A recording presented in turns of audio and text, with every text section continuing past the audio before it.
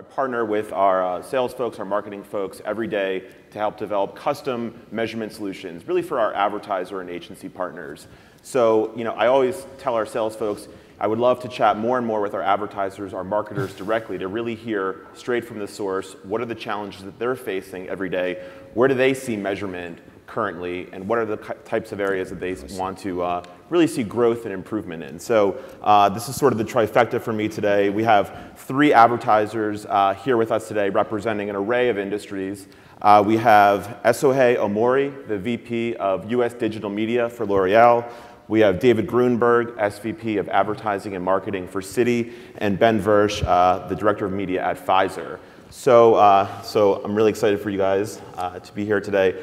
Let's just, to start things off, just go around quickly and just give us a quick kind of overview about your role at your organization and how measurement plays into that a bit. Sure. My name is Esohe Omoruyi, as I was introduced, and I oversee digital media for the US at L'Oreal. A very all-encompassing role, including overseeing everything from digital strategy and investment across our 26 brands in all 4 divisions, as well as digital analytics and education. So we work with a team of 2, and we have a lot in front of us in terms of rallying the troops around this terrain of digital. And I'm happy to be here speaking about all of our exciting new things we have going on in measurement at L'Oreal. Yes, and I'm David Grueneberg. I'm with Citi for 10 months. I'm a relative newcomer to this organization. My role here is Senior Vice President of the media category as strategic sourcing, which is a different sort of role than I've played in the past. But it's the goal of the organization really to bring marketing expertise into sourcing. And my background has always been in marketing services. So what I'm bringing to them is really a strategic vision for how we're going to move forward in the whole media category on a global basis. And certainly measurement is key in terms of determining what strategies really are going to be winners for us moving forward and what we need to move away from. Great. Sure. I've worked with Pfizer for 9 years. Most recently, I'm with the Pharma Group, supporting 4 of our BUs.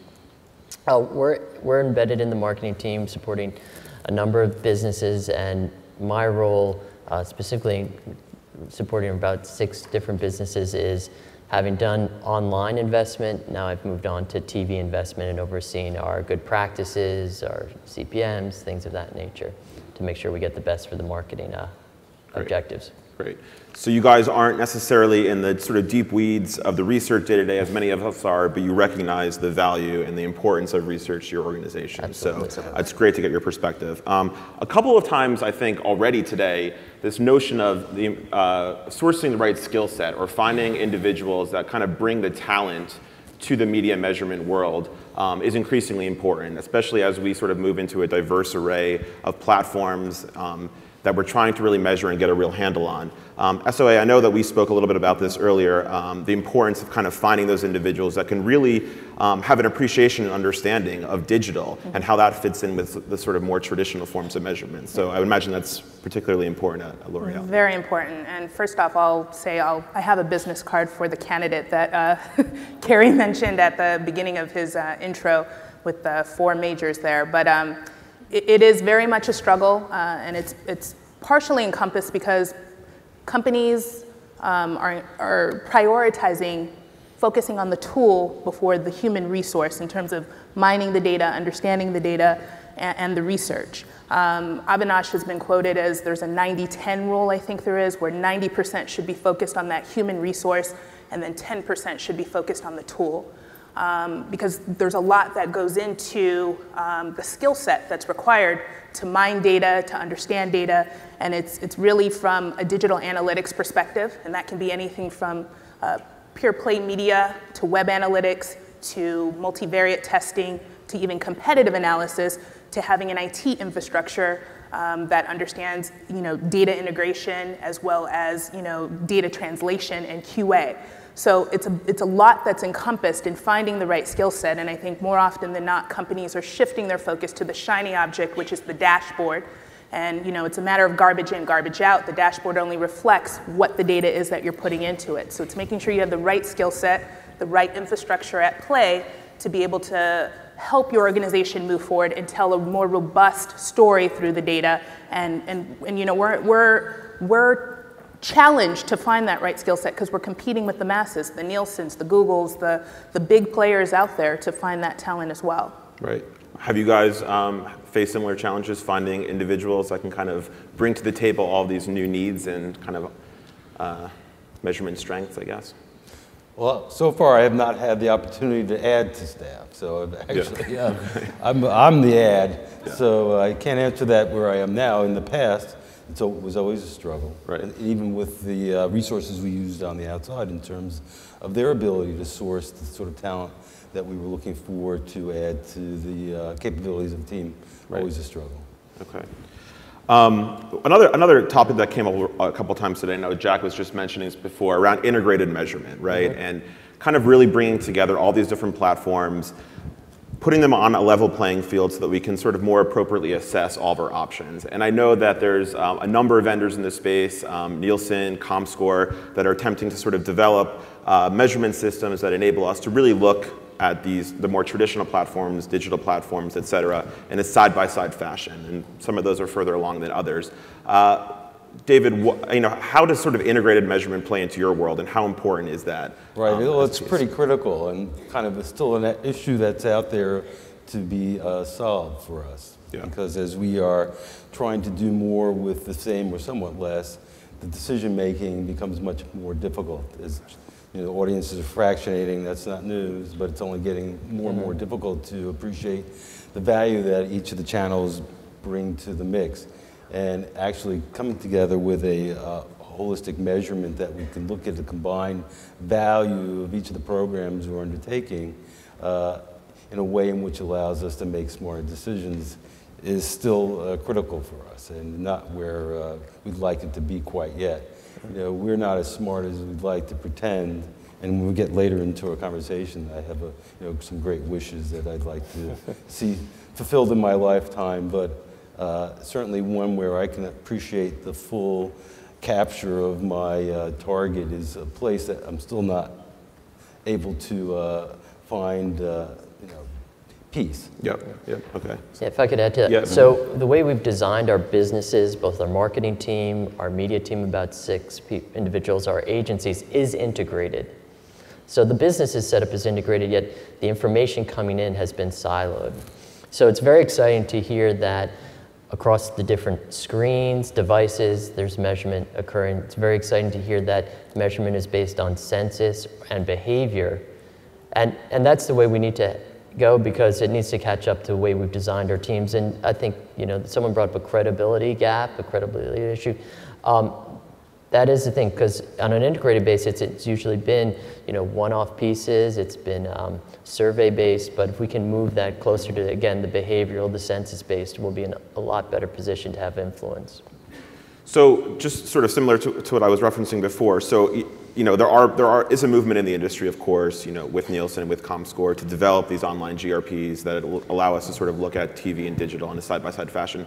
Do you think that that's a good thing, that we're sort of almost sort of forcing a comparison and a juxtaposition, if you will, between the sort of traditional always how we've done it kind of way of things versus maybe we're disregarding or not giving enough attention to some of the merits of digital or of emerging platforms by sort of forcing this kind of traditional approach to measurement? Yeah, I think we debate that is it the right thing that the currency of TV is now being adopted by online, the currency of print is being adopted by tablet.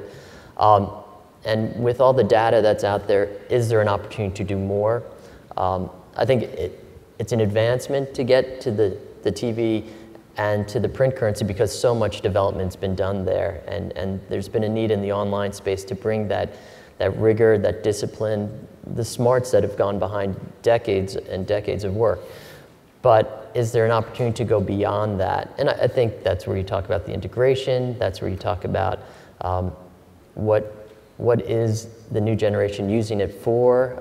I think a lot of the morning stuff here has been very exciting, gives a lot of happiness, pride that we're moving that direction, but it needs to be rounded out and it needs to be adopted by the online space, that they don't have it all figured out and that they do need to bring more to the table.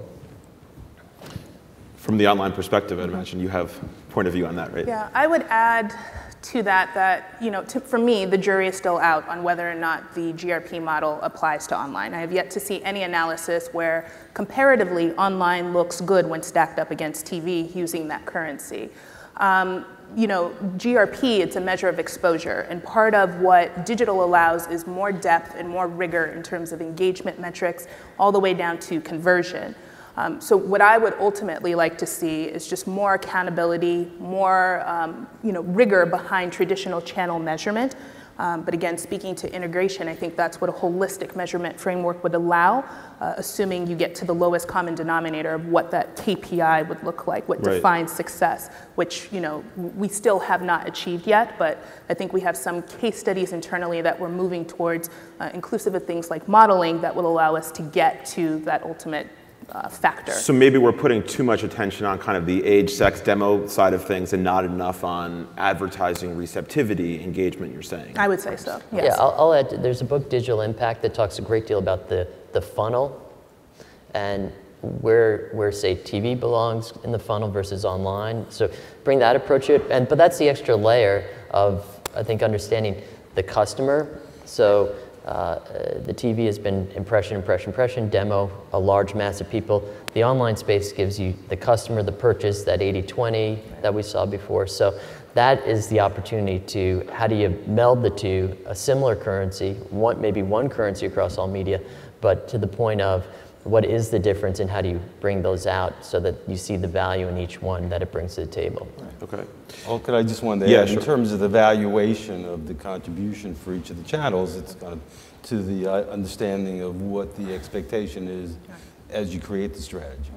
So even within that, if we have a measure or an expectation going in, then with the measurement coming out, we have this to make the contrast. Got it. And that's not always clear. No, it's not. Ben, you and I were speaking a bit before as well about the importance of measuring earned and owned media, right? In addition to paid. I mean, paid, you know, still has its challenges, right? But earned and owned is really sort of the new kind of, you know, not to use a hacking expression, but the wild, wild west, if you will. I mean, at Bravo, social is so important for us as we sort of measure the sort of popularity and the kind of conversation around our programs, and also to our advertising partners to understand whether they're getting buzz and conversation generated by inclusion in our programs. I will tell you that, you know, in working with a number of different social providers, I ask what I think is a fairly straightforward question, and I get probably 5 or 6 different answers to the same question. And it's actually very unsettling as we sort of venture increasingly into this space. So from Pfizer's perspective, how are you guys tackling the earned and owned phenomenon? Yeah, I mean, we're in a highly regulated space, so we have the luxury, and a lot of our demos are older, so we have the luxury of actually watching. But I don't envy anyone in the space who has to go at it and try and figure it out. I mean, we, you know, we'll sponsor things, and we'll see that, you know, upwards of 20% of the traffic to what we sponsor comes from and can be attributed to social. So it's having an influence out there. So when we do our paid, there's plenty of extensions happening out there. And how do we tackle that? Frankly, we're just waiting for that right decision. And when I say waiting, I mean, we're proactively doing our listening. We're engaging all our agencies to understand what tools they have. We've experimented with the Huffington Post and things of that to see how we can influence. We've done video campaigns to see how they take off. But it's a challenging space for pharma. We know it's happening out there. How do we penetrate it? How do we make it active is another question. But we have lots of questions, but there's very few answers right now. And David, do you think the transparency issue is something that's worth noting as it relates to kind of earned and owned media in particular? Absolutely. Look at the magic box and try and determine what mechanisms are going into the count, and appreciate that the validation necessarily isn't there or evident to us as the ones who are actually investing in whatever this may be. And as a result, you know, if you compare that to our hard science, where you need 3 other labs to prove the valuation of the experiment, I mean, we don't have anything even close to that. So it is a concern. So if you can use this as a sort of forum to kind of message out to the folks that are in the social media space, I mean, what would you say to them? I mean, our brands are very active in social. Beauty inherently is very social. It provokes conversation. It leads conversation. But one thing that we struggle with, because again, most, if not all of our brands are very active on the big players and even some of the smaller ones, we struggle to get data, and we struggle to get meaningful data from our partners outside of just hard, fast numbers. Going back to the point made earlier about getting data from providers in the form of this is how many likes or this is how many followers you may have, but then what does that mean? What does that ladder up to? We get lots of traffic coming in from various social sources. Most of it's organic. So when you look at the optimization model in terms of what we're putting in from a paid, what we're putting in from an owned perspective, our marketing teams need to be equipped and empowered to make real-time decisions to optimize our campaigns and shift dollars from paid to owned to earned if need be. So my rally cry for all of our marketing teams and really just for the marketplace is just to put a lot more rigor behind being transparent in terms of what the numbers mean. And when we're asking these questions, it's because not to shift budgets away in totality, but it's just to empower us to make smarter decisions and really amplify what we're doing with our partners. Yeah, I mean, do you guys think there would be value in some sort of initiative, not unlike what the ARF had done with the neuromarketing and the sort of biometric space with their neurostandards committee, to really try to apply some practices and standards around measurement in the space that is, much like social media and emerging media research? I think neuromarketing also, there's, dozens of companies that purport to do sort of work in this space. And as a media company, and assuredly as an advertiser, it's a bit overwhelming to really kind of reconcile what those differences are. Do you think that there would be some value in getting an industry-like initiative to help us, better sort of migrate through the world of social media and sort of new research in that space? I'll take that, sure. So we're paid members at MRC. We believe in that process, that rigor, the peer review that happens, and there is value to that. And I think knowing that you have colleagues and an industry behind something is always helpful, because to your point, there's lots of things happening out there. There's a ton of venture money being invested in the new, and the ability to go through that and actually make it known and credible. So within the research community, it's probably well known, the rigors and all that, but outside of that, and those that came calling on marketers, on the youth of the agency, what have you, having a filter to that would be very helpful. Great. A topic that I don't think we've touched on just yet in the morning sessions, but I'm sure we'll be hearing a ton about over the next couple of days at some of the key issue forums, is this sort of phenomenon of multi-screening and simultaneous usage of media and of platforms, right? I mean, we heard a lot about platform usage, but I think what's really becoming increasingly prominent is that consumers are more and more leveraging multiple media at the same time. There was a recent IAB report that came out that said 63% of live TV viewers and 66% of DVR TV viewers said that they use another device at least once the last time they watch television. And that includes computers, tablets, and smartphones. So are we sort of manufacturing, a consumer base of ADD, folks, or are these platforms really kind of benefiting us in some fashion, right? Or are we just causing people to be increasingly distracted across the media spectrum? I would say it really boils down to how it is done and the execution and what the payoff is for the consumer. It's not just about spraying and praying and being in every device as you're trying to get their very fragmented attention span. But I was literally just at E3 last week, and Microsoft announced Smart Glass, which is this great technology that would literally link all devices, iOS as well as their Windows properties, together to allow for a more integrative and cohesive experience. Tablet, phone, TV. However, again, that's not the secret sauce. That's not the answer to the solution. It really is, what is your ultimate communications objective? Again, the consumer's attention span is very fragmented. How do you deliver it across in a meaningful way and make sure that there is a payoff for them? And that, to me, is what it all boils down to. And measurement's probably an important part of that. Absolutely, right? Absolutely. I think, many questions were thrown out there, but to me, the one that was most important was, well, are you able to track the consumer from device to device as part of their engagement experience with their marketing or whatever the opportunity is? And there was crickets, of course, and then a lot of mutter, and, oh, we'll follow up with that. But I think, what they're sitting on is something very ripe, and there is an opportunity there. But again, I think analytics and measurement and that data, it's often thought of after the fact, ex post facto. So how do you bring the two together cohesively and make sure as an advertiser you're getting what you need from the onset as you build out your communication strategy on these multiple platforms? Right. And we're not there yet. Well, I was going to say that in my own experience, it's both a distraction and an enhancement. Depends on the moment of the day.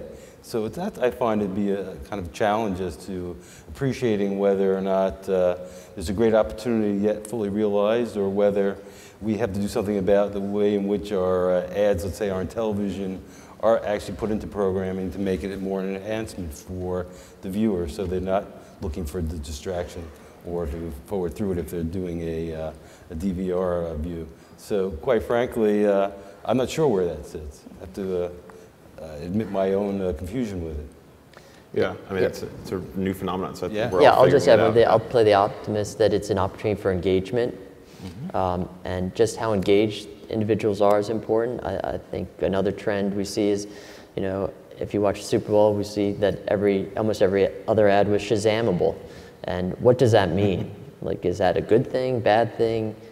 Is it something we should all be doing? What can it bring to the table? So those are questions that are unanswered, but would be very helpful to marketers. But see, in my opinion, at least the Shazam aspect of it, that's a utility. That's something the consumer, you're watching a commercial, you're intrigued, you might want to know what music is playing. As part of one of the examples that was given at E3, you're watching Game of Thrones, and there's an interactive map, and there's the show, and the interactive map on your tablet can help guide you through the experience of the show. From an advertiser, I don't see any integration aspect in that experience because you'll just be disrupting it. But could that really provide a more meaningful and robust platform for the user as they're watching Game of Thrones? Possibly, because it's a very complex show, in my opinion.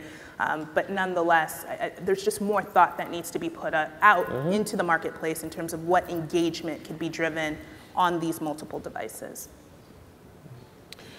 Yeah, and assuredly we'll hear more about that over the next couple of days. And I know, again, at Bravo, it's a very sort of top of mind issue for us, as well as we continue to kind of push into the digital and mobile and emerging space, and then obviously the measurement of it needs to follow suit, and that's where the challenge and the fun, I guess, is.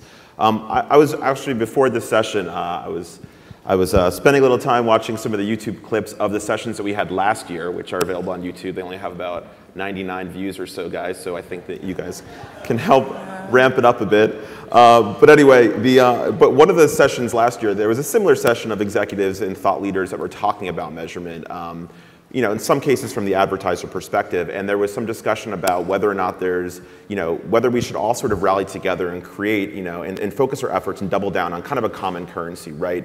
Versus, and really partner together to kind of get it right and in a sort of straightforward and agreed upon standardized way. And then there was other sort of folks on the panel that said, no, we all are going to continue to need our proprietary measurement, our own individual way of doing things. So do you guys think that there is value in this sort of, in focusing as an industry on kind of improving our common currencies? Or do you still think that proprietary measurement and doing things in a sort of category or client specific way is really where we should be putting our attention?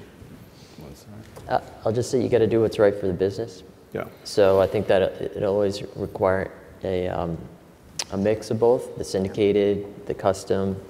The question is, what makes now the right time to do it? I mean, I'm sure this has been debated for years. TV, radio, print, newspaper. I mean, go back and back. But I think from our perspective, we don't want to get it watered down. There's just so much opportunity now to really drill in on what the customer, the consumer wants.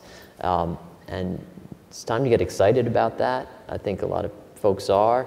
And I think it's a wonderful time to be looking deeper than trying to flatten it for everybody.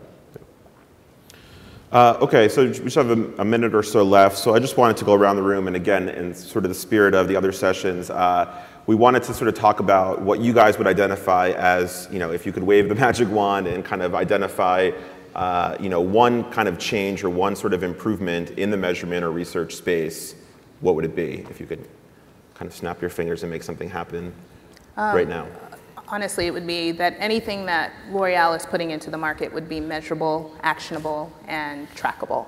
But again, it goes back to the brief. It goes back to setting those objectives up front, and that everything that you're putting into this sort of channel mix is identified as those three variables for sure. My wish is really for this wonderful dashboard that's going to allow us to take our traditional and our digital or non-traditional channels, put them together and allow us to do this functional dialing, to get ourselves into a place where when we're developing our strategies, really to start out in a more perhaps realistic spot, in a place where we are more likely to fulfill expectations because we're starting out in a greater reality, if you will. And yet the development of that as a device in itself is I don't know how far away, a year away, 2 years away? But that would be a great 11, wish. yeah. I think someone was said this morning, census-based, behavioral-based, across all platforms. I think there's a lot of exciting work being done in the digital space and keep pushing it. That's gone beyond, say, just some simple panels, but really to understand who's using it and just keep pushing. Don't stop. Great. All right, well, thank you guys very much. I'm you. sure everyone here appreciates the perspective of the marketers.